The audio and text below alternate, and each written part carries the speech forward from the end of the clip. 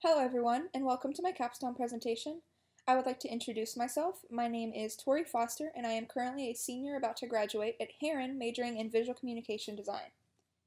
To jump right into it, the problem space I chose to explore for my capstone is sustainability and single-use plastic. I wanted to tackle this very relevant topic to find a way to help users cut down on their single-use plastic and become more sustainable. The initial direction I knew I wanted to take involved finding a way to pair an app with a product or a service. For my secondary research, it revolved heavily around the production side of my project. Because I knew I wanted to design an app, I looked into things like type and icon sizes and styles for apps to make sure that my app was as user-friendly and understandable as possible. I also looked into things like packaging so I could make sure that whatever product I created would be as sustainable as possible. I looked into things like biodegradable packaging as well as plastic alternatives. The primary research I chose to do was surveys and interviews. As for my surveys, I sent out a Facebook survey that reached about 33 users ranging from ages 15 to 56. For my survey and interviews, my participants were all ranging from lower to middle class. Some questions I asked were about if users felt they understood their recycling options, if they had the motivation to recycle, and their overall dedication to the topic. Some things I found through this were that many people in the group understood their options, but the biggest issue were about accessibility and convenience. Many said that they thought recycling and finding sustainable options was just too much work. They didn't have the time to focus on it, and they honestly just wanted a sustainable option to be handed directly to them. And when I looked into existing solutions, I noticed that many did not cater to this group of people. Solutions were hard to find, they were intimidating for this group, and they were just not convenient. These solutions required users to have to change their daily habits, which people just didn't want to do. So when figuring out my criteria for success, I chose to focus on three main things. 1. Making sure the product I created was sustainable. 2. Making sure it was accessible and convenient for the demographic I would choose. And 3. Making sure that the solution was people-centered. Because I noticed many people wanted to make a change, I wanted to make sure that those people felt good about themselves when they used the product. As for my demographic, I chose to market people most responsive to my research and those that seemed like they wanted to make a change the most.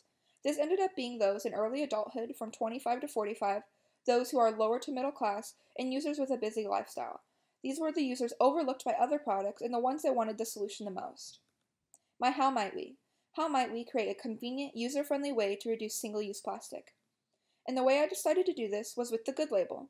The Good Label is a subscription service that sends refillable hygienic products directly to consumers. And before I dive into details, the reason I chose to create hygienic products over other things is because I noticed a lack of that in the sustainable market. Many products, regardless of if they were subscription services or just regularly sold products, only focused on kitchen and cleaning supplies.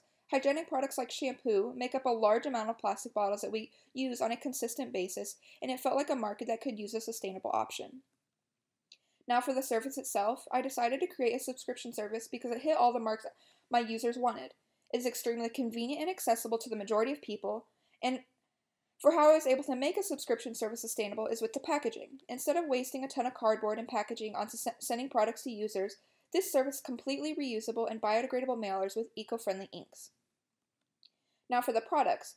You may have noticed that I said that they were refillable, and this is the entire essence behind the service. The products sent in each box are completely refillable glass containers and are plastic-free.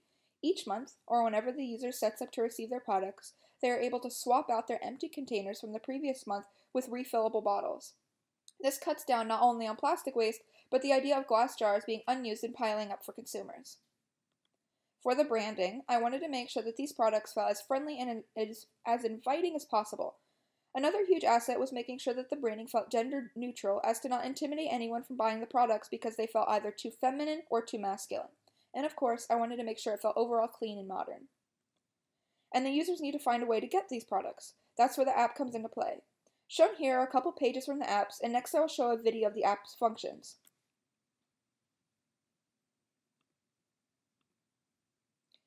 The first thing you see is the login page of the app.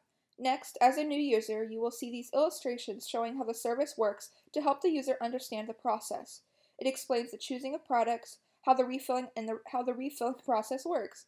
Next is the home screen, and it shows all the products in a user's box as well as the delivery date for their next box. At the bottom left is where the user can shop and choose their product, and that is what you are seeing now. As you may have noticed, each product has a defined color. The hair care products are categorized as blue, the body care are green, facial is orange, and dental care is yellow. This is to help users navigate the app easier and find products that they want. And as you can see, scrolling through each product, and at the bottom of each page, there's a larger scale version of the product just so users understand what the product will look like. And that is the gist of my app. Thank you so much. That is also the gist of my project. Thank you so much for listening. I would appreciate any feedback. At the bottom of my screen, I have some contact information, so feel free to use that. And I hope you have a wonderful day. Goodbye.